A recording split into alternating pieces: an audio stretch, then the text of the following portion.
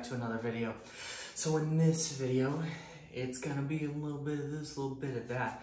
It is day 2 of Road to Become Professional, and Halloween is also coming up.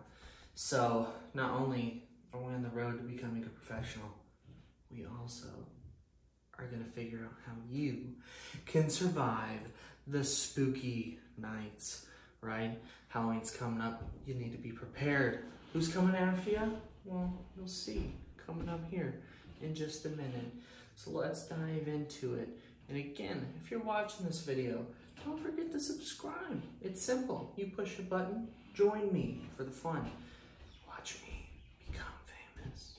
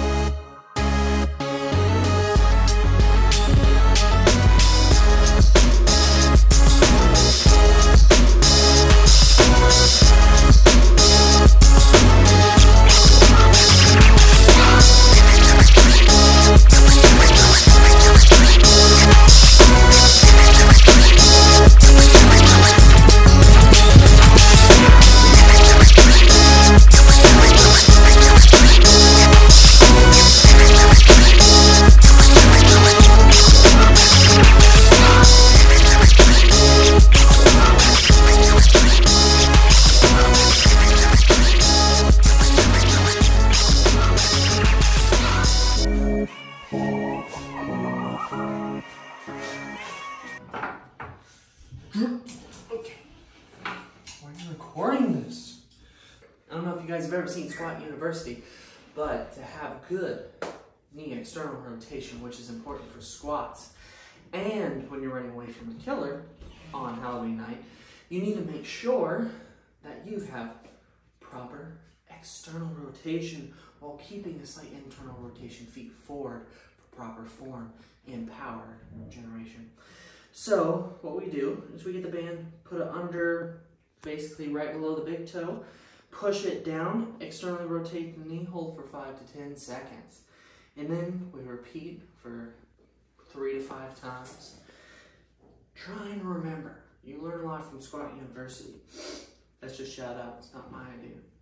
Unless it was, gasp.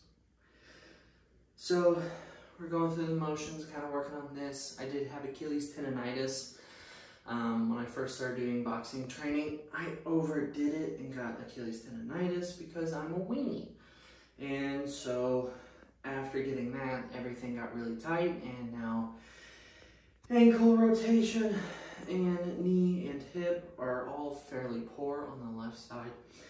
So we're kind of rehabbing that as we work back through from the ground up the pyramid. So now that we've done that one last time, after this, we're going to do some 1990s, get the hips nice and open, and then we're going to get into a little bit of boxing training. Simple as that, don't you agree, dear? No? Okay. Well, you're wrong, I'm right. I'm the winner, you're the winner. Okay.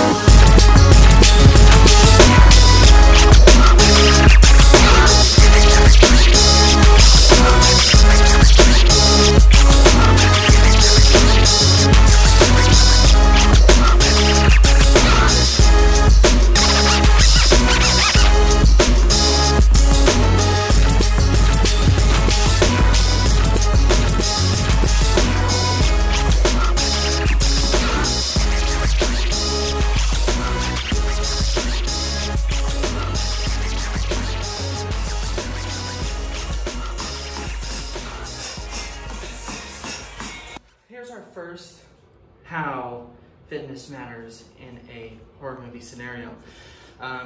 You know, first off, you're at the Sawyer's place, right? You and your buddy hanging out. Isn't that funny? I hit my head on the metal pole. Better. I meant you and your buddy are, you know, hanging out at the Sawyer's place, and your buddy is on a meat hook, right? Ooh, scary. His fault. He was too slow. You work out. You're safe. Big brain, big muscles, strong legs, fast body. So he's hanging. What do you do in this case scenario? You know, you're like, oh no, Tom, why you out there? And he's like, help me, I'm hung on a hook. This hurts. And you're like, should have benched more. Every day you bench. Don't do that. It's a bad idea. So he's like, help me, I skipped leg day. And so he's hung on the hook. What do you do? Okay, so first, grab him by the waist, right? Because you're strong. Lift with your legs, not your back. Even deadlift, a lot of it's the legs. Don't lift with your back. Grab around, lift him up. Get some slack on the hook. Take off the hook. Carry him down. Say, come on, Tom. Let's go to the gym. You need to lift more. And then, the nice thing is you practice like a sandbag carry. So grab it, up on the shoulder, keep him balanced. Now do some high knees. Okay, practice running with your friend. Do you want to save his life or not? Do you want him to die? You want him to die? No, because you're the friend who lifts. You're in charge. The stronger you are, the better the leader you will be.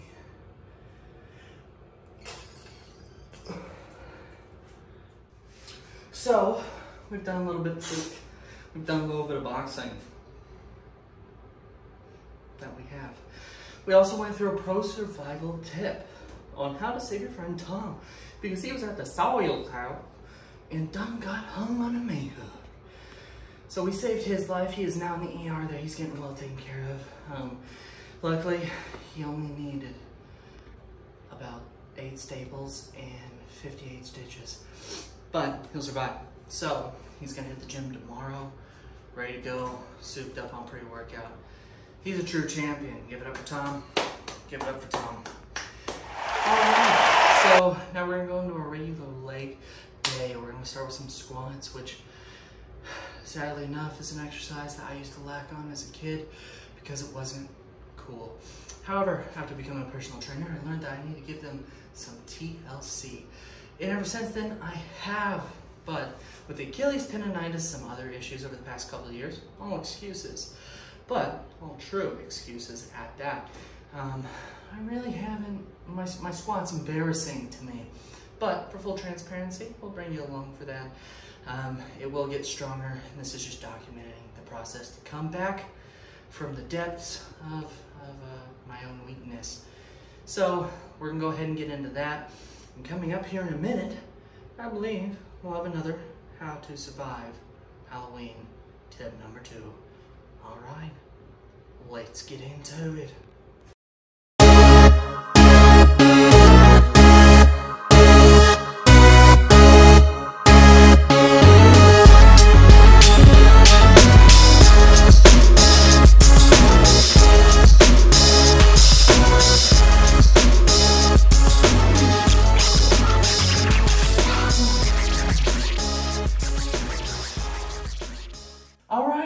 So, how to survive Halloween night, safety tip number 2.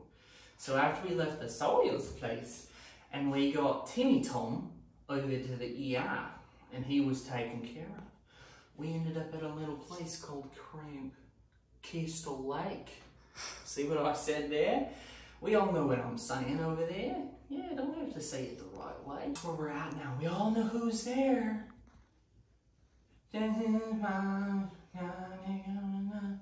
So what we have an issue with is he's walking around the campgrounds trying to find all the hoodlums. So you're running through the camp. You see a nice bush, but man, who's ever been down in a squat before, your legs get tired, right? So we have to train that, because if you fall down, you'll make a noise. You'll rustle leaves, break a branch. You can't do that. Don't make a noise. Find a nice neutral position with good form and stay down in it. Don't make a noise. Kind of a mute point there. So first off, never unrack a squat bar backwards. You need to be able to see the racks when you go back in. However, for this example, I'm doing it for you because I care. So what we're going to do is make sure our feet are placed in between the leaves. No sticks. Don't make a noise. And we're going to go down. We're going to push those knees out. Open up the hips. We're going to sit down here. Okay? And then we're going to go back up because we need to practice. We need to practice a controlled down. Okay? Control down. And then when he leaves, quick up. Quick up. Because you need to get out there quick. So remember, down. Hold. Keep those hips open. Don't make a noise. He's up there. He's gone. Let's go. Let's get out of the camp. Let's go. Hoorah. Okay. That's it. Now that's how you survive cramp kissed a leg. Can't wait to go to the next place. Can Jason squat? I don't know. He's scared of water. Wimp.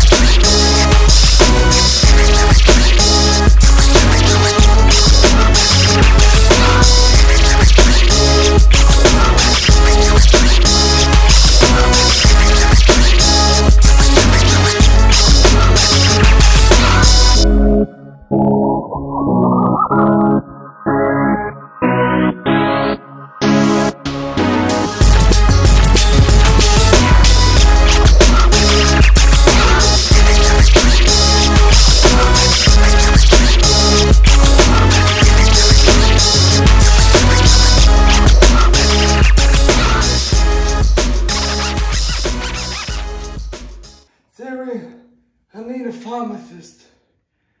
There are 8 drug dealers nearby. I said a pharmacist. I said a pharmacist. There are 10 drug dealers nearby. Alright. Alright.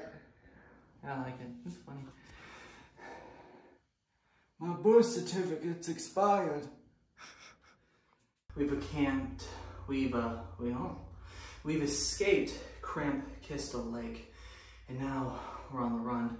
We go through a small suburban town with lots of pumpkins because it's Halloween. And there's a fellow walking around with a big old kitchen knife. Dangerous. You're out and about, you're tying your shoe, and somebody starts walking up behind you. Mr. Wearing a mask with shake, shake, shake, shake type going on, even though that's more of the Bates Motel. But we haven't went there yet. So, this guy is walking up behind us in the shadows. We're in the middle of the street just trying to trick or treat because we've had a long day. You know, Timmy Tom, he's hurt. We nearly died at Camp Chris and Cramp at the camp. And now, someone's sneaking up behind us. So how do we prepare for this to be our fittest and safest selves? Well, first, we need to pretend like we're tying our shoes. Oh no, I'm tying my shoes. We got the dumbbells, all right? So let's tie our shoes. Oh no, I hear a noise. Let's tie our shoes. Oh no, I hear a noise. What could I be doing? That's right, I'm getting strong. So I can pop up and see who's sneaking up. So I go, what? I see him. So I taunt him a few more times. Guys, I need him.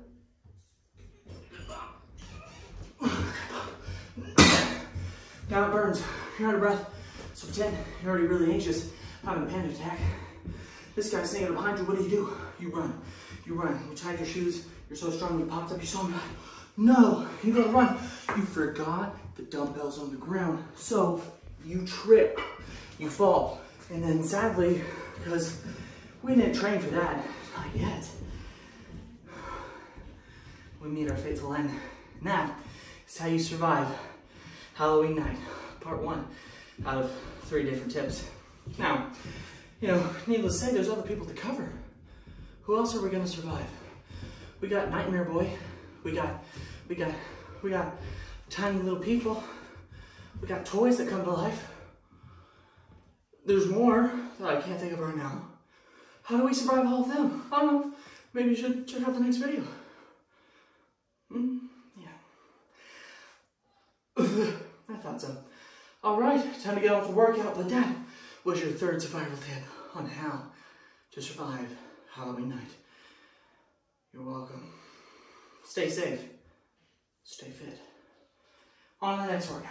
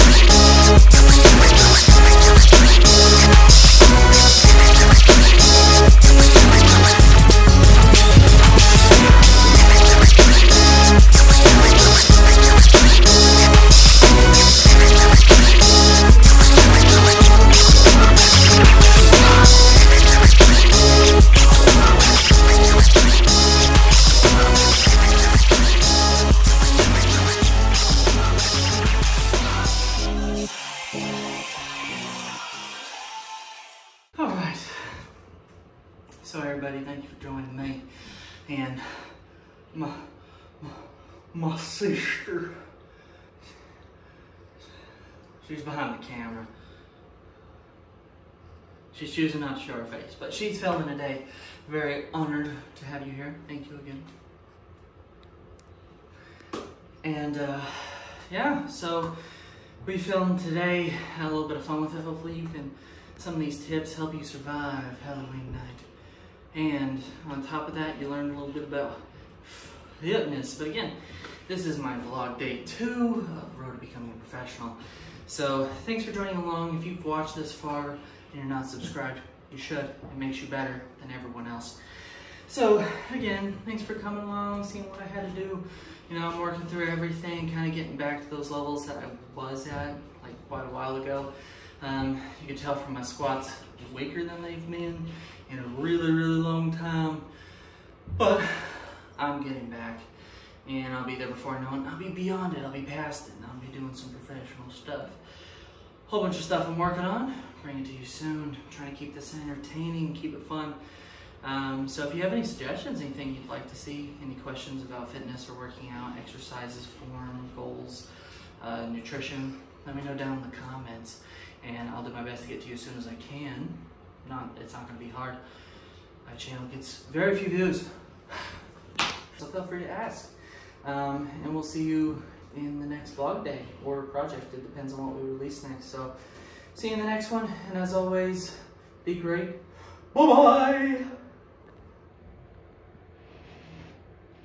I'm just copying other YouTubers at this point.